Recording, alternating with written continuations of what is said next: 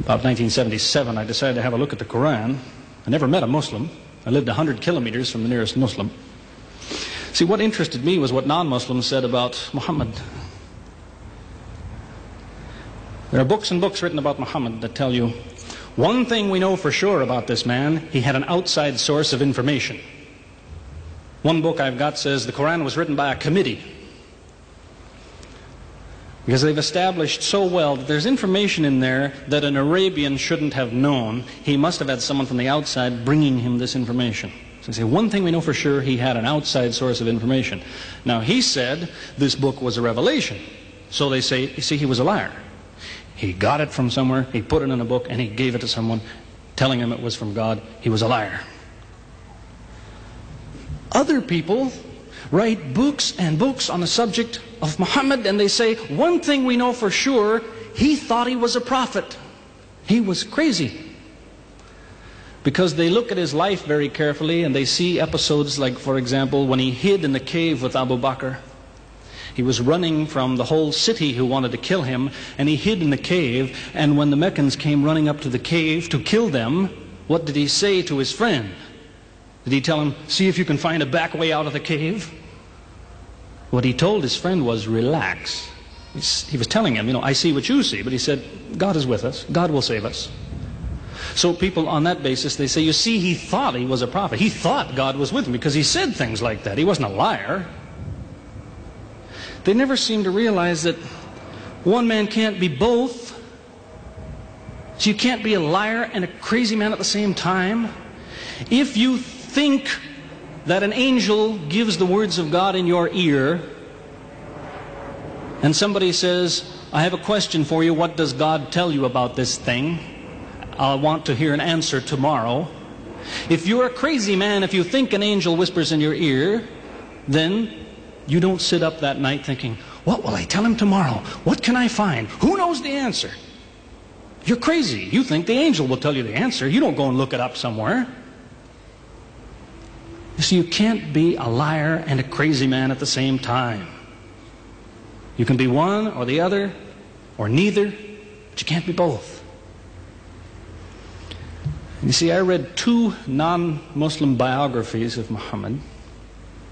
One was by Rodenson, who's an atheist, who hated the man. But many interesting things come up about his life that I had to wonder about. One story that's told is that when he was an older man, he had a son named Abraham. The son died when the child was 2 years old. The same day the boy died, there was an eclipse of the sun. The sky went dark. And the Muslims came running to their prophet and said, look, it's a miracle. Your child died and the sky went dark in sadness. It occurred to me, see, if he was a crazy man, he'd probably believe what they said. He'd probably think, yes, it's a miracle. My child died, the sky is dark. Yes, it's a miracle. If he was a crazy man. If he was a liar, he would have taken advantage of it. He would have said, yes, right, my child died, the sky is dark, you tell everyone, it proves I'm a prophet. It's a miracle. But what did he do? He became angry with the Muslims. He told them that was nonsense. He was angry with them. How dare you say that? He said, the sun and the moon are signs of God, and they don't worry themselves about the birth of a man or the death of a son of Muhammad. Doesn't look very crazy. He doesn't look much like a liar. Now you have a third alternative, of course, which people tell you all the time. They say, no, he was not a liar. He was not a crazy man. He was deceived by the devil. Deceived by the devil. It's an interesting idea. But whatever you say, you better be ready to back it up. There's a lot of difficulties with that idea. For example, there is a verse in the Quran which tells the reader about a good habit to develop. It tells him, before you read this book, always say, A'udhu billahi minash shaitani rajim, which means, I take refuge in God from Satan the rejected. Is this Satan who wrote this? Who said, before you read my book, ask God to save you from me? Is that Satan who wrote that? As Jesus said, if Satan is divided against himself, then his kingdom will fall. He's fighting against his own interests. So let me finish with a story that illustrates a point. As I said, there's many theories and many explanations around. Many explanations. But an explanation, something somebody tells you, is just so much air coming out of his mouth unless he has proof and unless he offers you something that you can use to falsify it.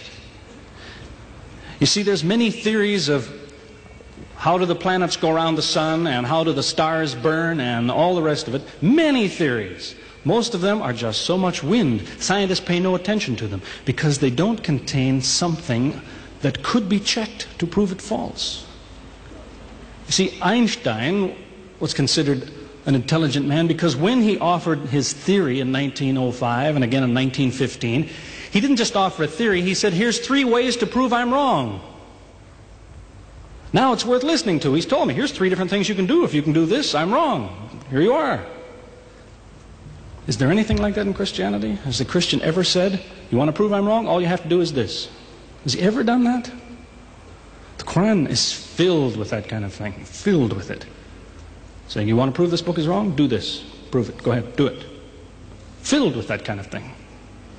There's an example of it that made a big impression in its day, during the lifetime, 14 centuries ago, of the Prophet of Islam. You see, he had an uncle named Abu Lahab. That was his nickname, Abu Lahab. This man hated Muhammad. He hated anything the man said. He used to watch him going through the city, and if he saw him talking to someone, he waited till they split up. He'd go after the man he spoke to and take him and say, what did Muhammad tell you? Whatever it is, it's a lie. Did he tell you day? It's night. Did he say black? It's white. Exact opposite. Whatever he heard the Muslims say, he said the opposite. That was the way his mind worked. There's a little chapter of the Quran called Lahab, and it says about this man that he'll never change. It condemns him to hell, Jahannam. You see, if the man had ever become a Muslim, the Muslims would believe, well, now he's not condemned anymore. You see, for 10 years before Abu Lahab died, that was a part of the Quran. And the Muslims could come to Abu Lahab and say, do you know, it's been revealed to us in our book that you will never be a Muslim. God says you will never be a Muslim. For 10 years they told him that. All he had to do was say, well, your book is wrong. I want to be a Muslim. What do you think of your book now? That's all he had to do. He had 10 years to think about it. And that's the way he was. See, if somebody is your enemy, you don't come to him and say, you want to prove I'm wrong? Here, say this. Come on, say it. If all you have to do is say the words and I'm wrong, you finish me. He never did it. See, this is one of many cases of something that was offered that could have been falsifiable. So it was. As I say, in 1978, after, how long would that be? 15 years of arguing with the church authorities, one place or another, I got the idea. I'm going to argue with some other people. I'm going to read the Quran, see how much of it is any good, pick out the true, pick out the false. Thought it'll take a few years, it'll take some serious study and so on. I read through it. About 3 days later, I finished it. I said, this is what I've been saying for 15 years. So I went to find some Muslims. I don't want somebody to feel you've been tricked into something. I haven't said anything about Christianity that isn't true. I haven't said anything about Islam that isn't true, unless it was a slip of the tongue or something. I'm simply trying to remind an individual, don't close your mind before it's too late. Don't make up your mind before you have all the facts. Most people who used to be Christians and become Muslims will tell you, I am a better Christian than I used to be.